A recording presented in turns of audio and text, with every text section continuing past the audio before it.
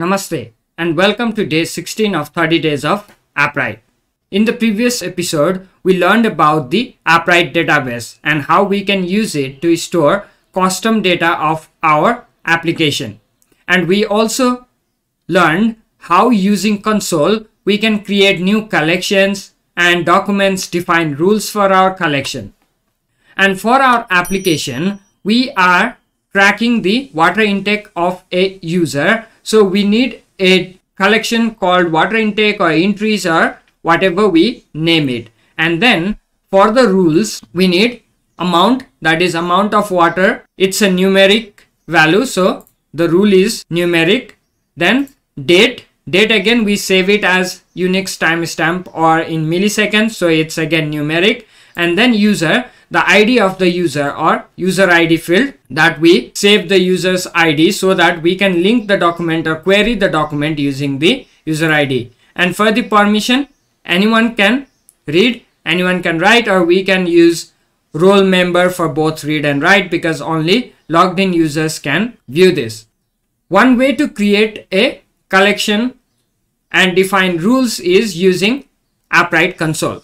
However, if we are to define this database again in different setup, we'd have to do it all again. So instead of defining or creating collections and rules from console, we could use the Appwrite server-side SDKs. And today's session, we are going to look at the .appwrite SDK or Appwrite's .SDK for server-side functionalities. And we will use that to create a collection, list collections, and define the rules for our collection.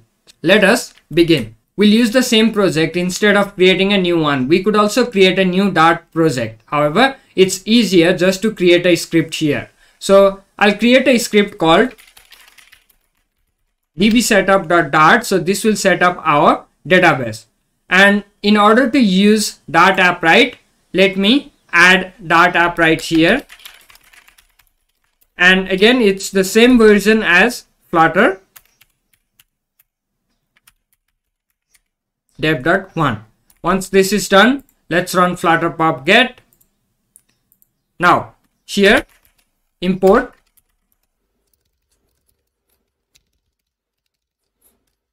.appwrite. Let's set up our client, endpoint,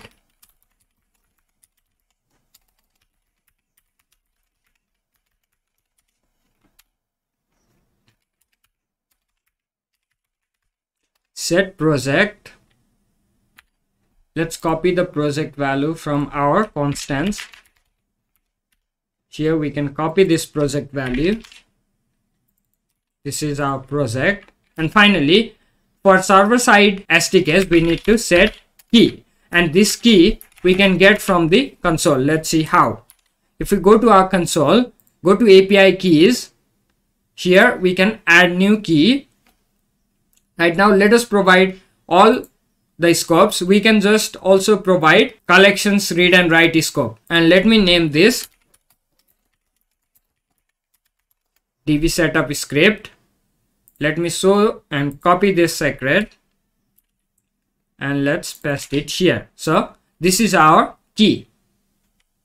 And let us instantiate database service.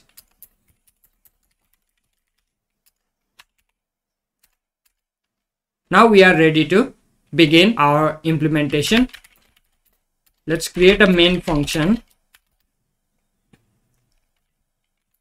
First, let's see how we can get a list of existing collections. Let me create a function called getCollections.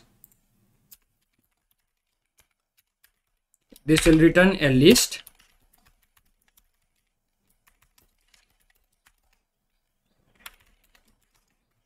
Try res equals await db.list collections. We can simply call list collections, and here we can also pass search to search the collection by name.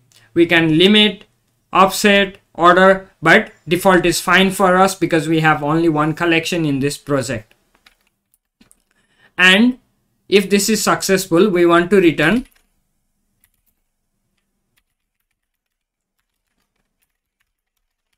In order to view the structure of return data, you can go to the Appright's official docs, as I showed you in the previous episodes. On Appright exception as E, let's just print message and then null. So get collection can return null. This should be nullable. And in the main function, let us call this collections get collection. Okay. And right now we can simply print collections and see it in action. Let me run this script from the terminal. Dart db setup.dart. This will run and this should give me the list of existing collections. So I can see the collection ID, permissions, name is water intake, date created, all the rules. Now we'll create a function that will create the collection for us. So let's create another function.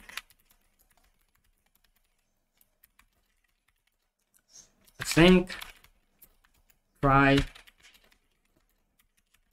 db dot create collection, and create collection has few parameters that are all required. So let us name the collection entries.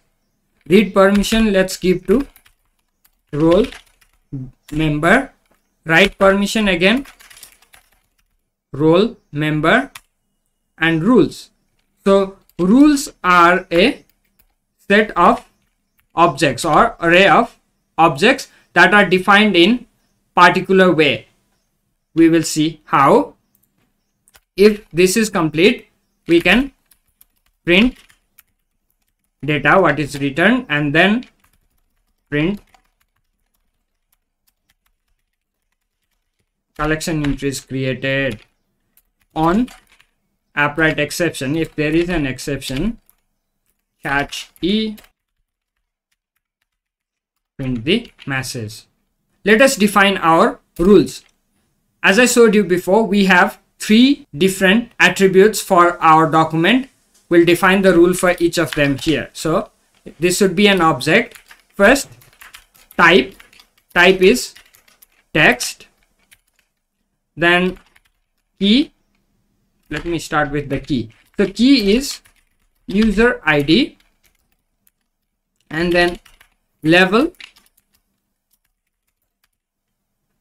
then type will be text. For user ID, it's a text string value, so type is text.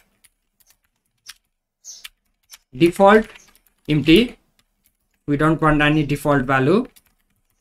Array false, we don't want this to be array. Required true, so this is required. Let us copy this, duplicate this. Next, our key is amount. So for amount, type will be numeric.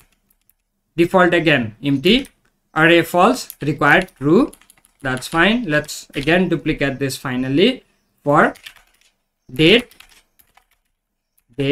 again this is numeric. Default null. Array false, required true. So all these fields are required. So this is how we can create a collection and define the rules. So we have a create collection, we give it a name and read and write permissions for the collection, and then finally we provide a rules array for all the attributes. Now let me call it here await create collection. However, every time we run this script, it will create a new collection called entries. If we want to prevent that, we can just check the existing collection and verify if collection entries exist or not. So let's do that. So let's make false. So exist is false if collection is not equal to null. If it is null, it doesn't exist. That's fine. Collections is not equal to null. for each if element name equals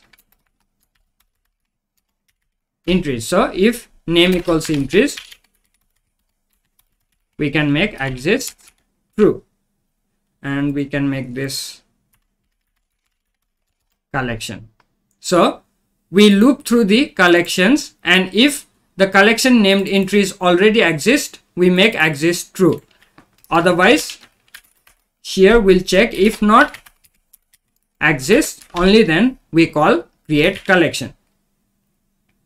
Now if I run this script now, it should first time create the collection. So dart setup dart and print out the newly created collection.